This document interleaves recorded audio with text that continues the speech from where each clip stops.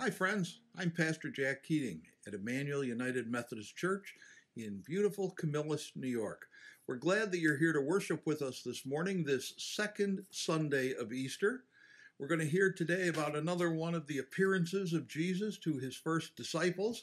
This one comes along the road to Emmaus and will remind us once again how even when we can't recognize him, Jesus is with us. We're glad that you're here for worship with us this morning.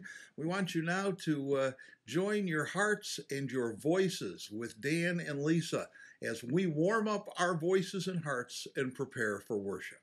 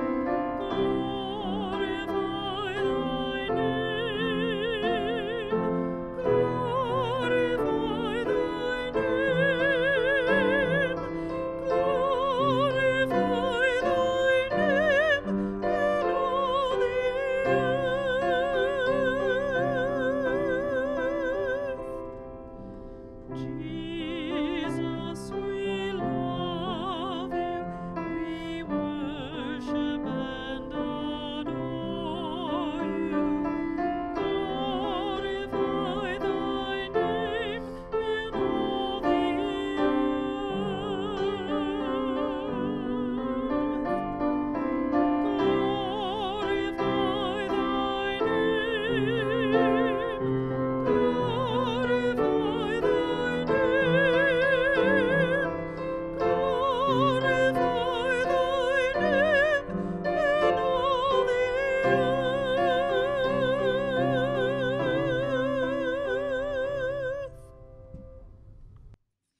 Thanks, Dan and Lisa. Will you join your heart with mine now in prayer? God, we pray that you will come and be with your people as we worship today. And even though we are not together physically in one place, we are together linked by your Spirit. So we pray that your Spirit would come and flow powerfully among your people so that we truly might be the body of Christ this day and always. Amen.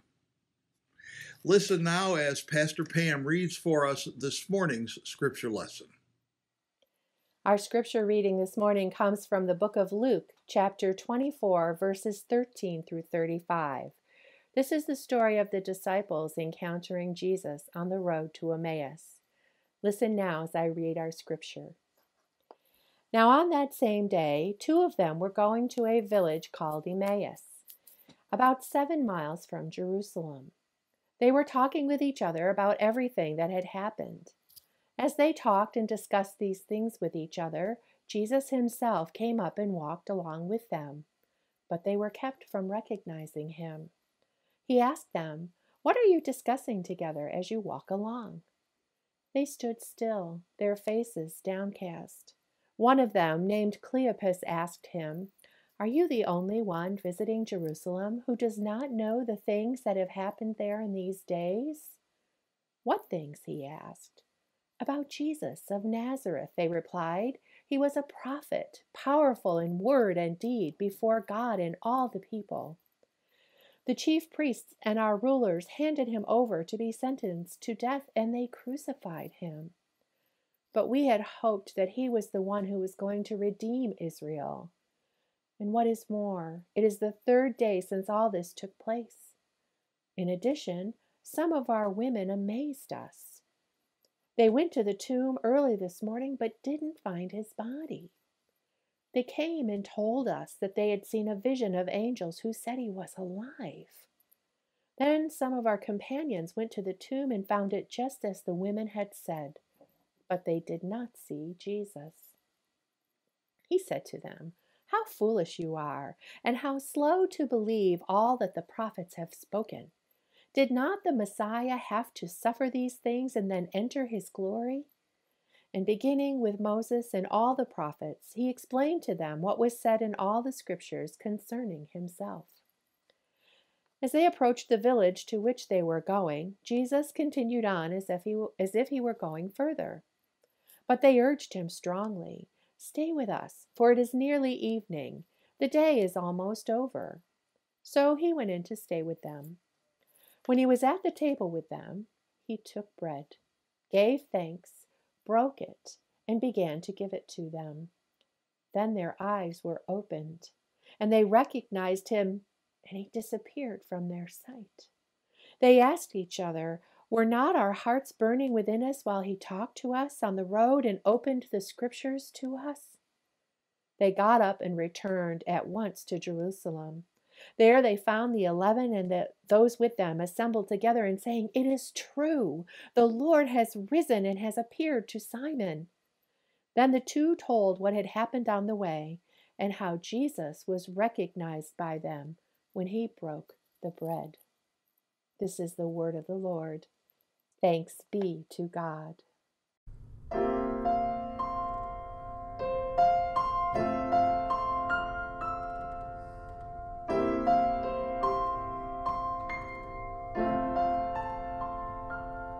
Whether I'm right or whether I'm wrong, whether I'm with I'm strong, whether I'm sure or maybe confused, feeling loved or feeling used. I know a place where I can go, somewhere that winter winds will blow. There I am warmed by loving arms, held with care next to your heart, and I'm safe within your arms, Lord. I've become a child again. I've come back to the source of love, where healing can begin. Though the world would say I must be strong and prove my worth by what I do, I will rest assured in your embrace and find my strength in you.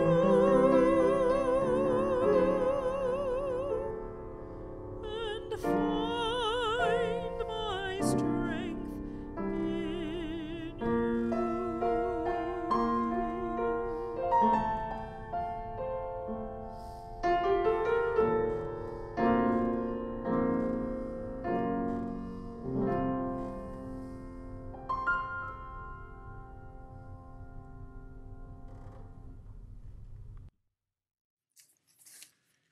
Luke is telling us here about two of Jesus' disciples who are walking along discussing all the events of the previous days when suddenly Jesus appears beside them, although they don't even know at first that it's him.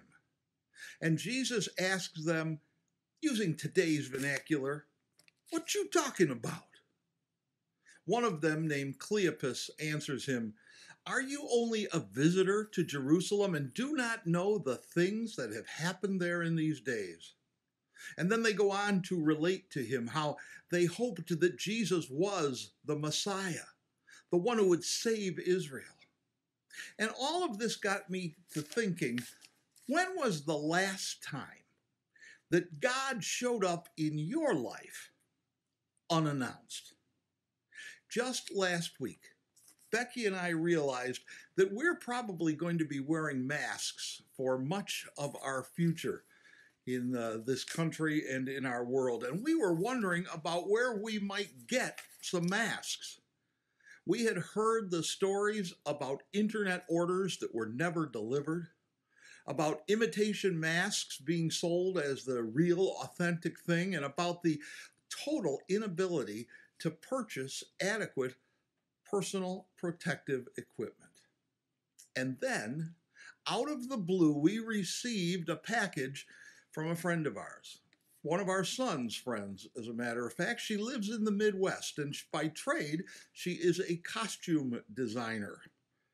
And in that package were some beautiful homemade masks that she had created. This is one of them. With its pipe cleaner nose guard and the coffee filter inside, this mask will protect us for months to come so that we might be healthy.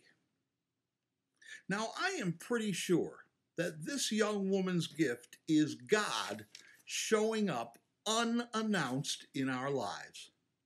Her gift had to be inspired by the Holy Spirit, and that reminds us that God provides for our needs even before we ask or can understand. That is God showing up in an unannounced way, and I think it happens in every one of our lives every day. You know, in my last church, we had a food pantry. It was one of the largest food pantries in Onondaga County. That little pantry supplied over 70,000 meals in that community each year. And when supplies would run low, undoubtedly a delivery would arrive, usually without any planning or knowledge on our part. In fact, it happened so often that we started changing the terms that we used for these gifts. Instead of calling them coincidences, we started calling them God-wincidences because we wanted people to know where the food they were getting came from. A mysterious, unannounced visit and a gift from God. In verses 30 to 32 of this scripture today, these disciples are finally able to recognize Jesus, although he immediately disappears. And verse 32 has them asking one another, were not our hearts burning within us while he talked to us on the road and opened the scriptures to us? And that got me to wondering what it is that kept them from recognizing Jesus in the first place. I think I figured out that there's a couple of possibilities here. The first of those possibilities is that they were all caught up in the things that were going on. Jesus' death and the missing body and the reports of his resurrection. They were caught up, if you will, in the news of the day. Just like you and I obsess about political news on the internet and on the TV. Now, don't get me wrong, being an informed citizen is very important. But what's going on in the world is important to know. Just as the details about what had happened to Jesus were vitally important. But we can get so engrossed in those things that we lose sight of Jesus. And secondly, I think that they were prevented from seeing Jesus that day because they had lost their hope.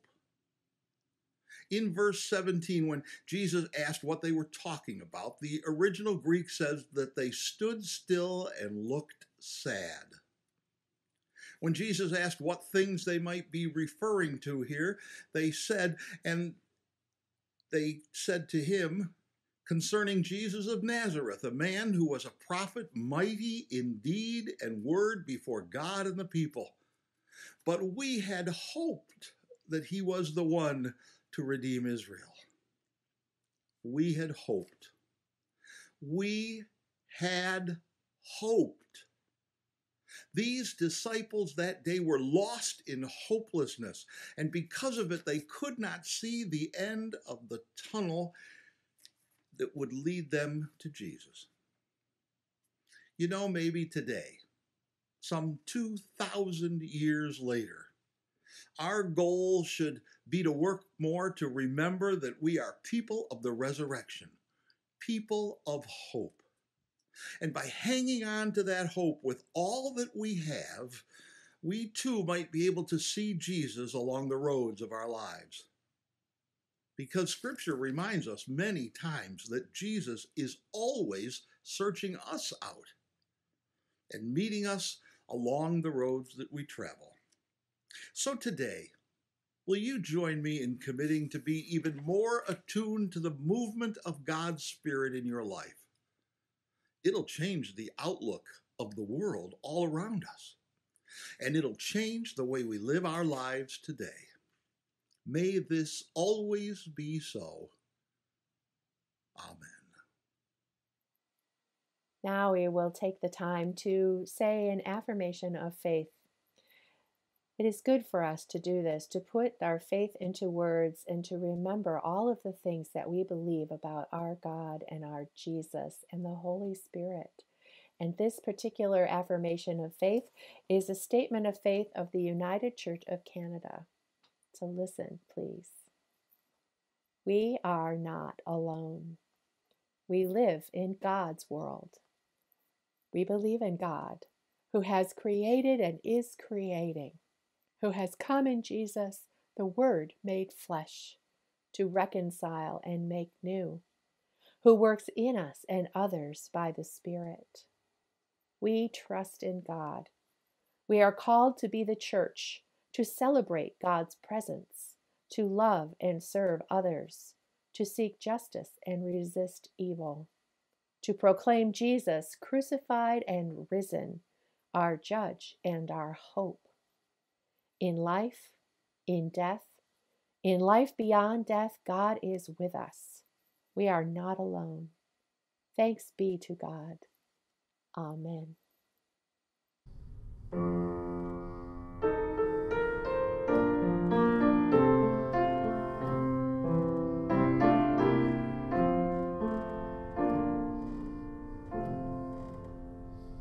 I love you, Lord, and I lift my voice to worship you, oh my soul, rejoice. Take joy, my King, in what you hear. May it be a sweet, sweet sound in your ear. I love you, Lord, and I lift my voice to worship you, oh my soul, rejoice. Take joy, my King, in what you hear. May it be a sweet, sweet sound in your ear.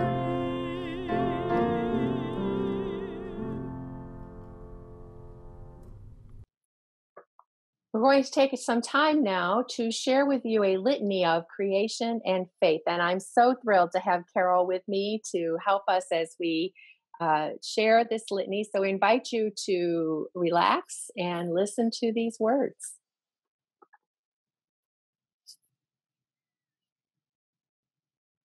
In times to come, your children will ask you, why did the Lord our God ask us to obey these laws?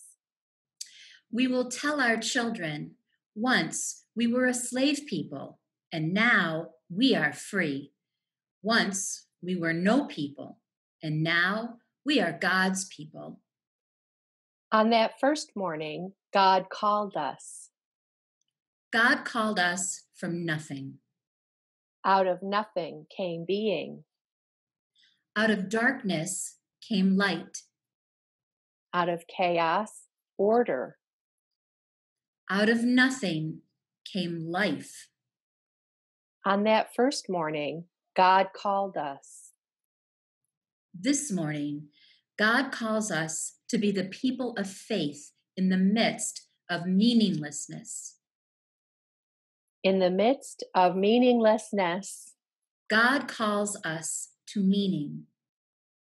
out of brokenness, God calls us to wholeness. out of divisiveness, God calls us to community. out of tears, God calls us to laughter. out of self-centeredness, God calls us to love one another. out of unfaithfulness, God calls us to faith. out of death. God calls us to life. And we will say to our children, Come with us and worship God, who has created and is creating in our midst. Keep with us and keep covenant. in times to come, we will tell our children, Once we were slaves, but now we are free. Once we were no people, but now we are God's people. out of death to resurrection, out of chaos to rebirth, out of unfaithfulness to faith. Praise God for these wondrous gifts. Amen. Amen. We turn now to Pastor Jack, who will lead us in a time of morning prayer. Lord Jesus, the light of your love shines on, illuminating the places where you are present. As the first bewildered disciples pondered the stories of your appearance, you penetrated the darkness of their fear and you gave them a word of peace. You showed them those marks of evil that pierced your hands and your feet. You opened their minds to understand that you had to die to defeat such evil and death. We pray today that you'll increase our understanding, that you'll open our hearts and minds to be able to receive you. Bring to us, O God, the sense of your living presence as we go into this new week. Renew in us the faith you want us to have, the faith that is not afraid to reach out in your name and to share the treasure that you have given us. Lord, you know our hearts, you know our needs, and you know the hearts of those around us and their needs. And so we lift them before you now in prayer. Lord, in this time, hear our prayers. Finally, O God, we ask that you would bless all of us at Emmanuel with vision for the future and reverence for the past. Guide us each day as we minister to one another and to the world for which you gave yourself. Help us each day to bear witness to your name and to do that which you would have us to do. We pray this in the powerful and holy name of Jesus the Christ, who taught us to pray when we say, Our Father, who art in heaven, hallowed be thy name. Thy kingdom come, thy will be done, on earth as it is in heaven. Give us this day our daily bread, and forgive us our trespasses, as we forgive those who trespass against us. And lead us not into temptation, but deliver us from evil. For thine is the kingdom, and the power, and the glory forever. Amen. We want to thank you for your ongoing support, your financial support, and your prayer support that has allowed Emmanuel to continue to do the ministry that we do in our community. We're so grateful for all of the gifts that you have provided that help us to do that. If you have a need for prayer, please contact either Pastor Pam or myself. Or if you know of somebody, or maybe you are somebody who needs a little bit of extra help, we've got some folks who will be glad to deliver some groceries or pick up a prescription for you or help in some other way during these difficult days. We're so blessed to be able to serve and to minister to the community around us. And so if you have need of that, please contact us and let us reach out and help. We thank you for all that you do and all that you give that makes Emmanuel the wonderful church that it is.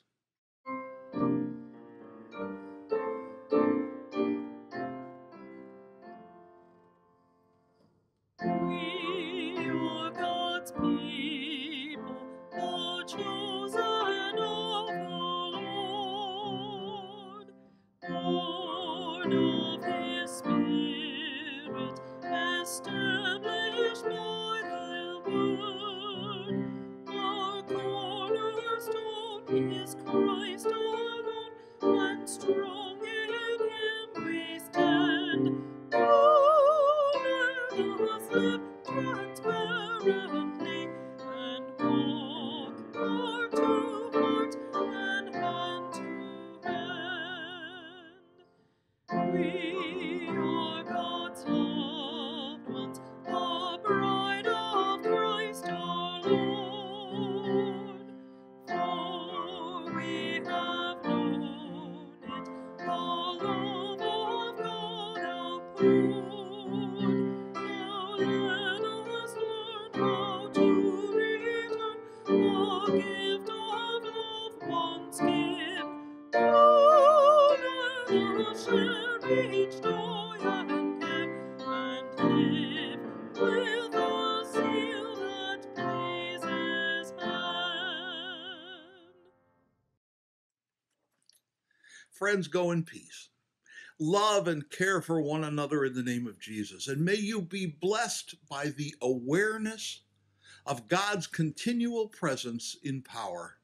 May your path each day be lit by God's all-surrounding and indwelling Spirit, and may the joy and the love and the wisdom of the risen Christ fill your hearts now and forevermore. Amen.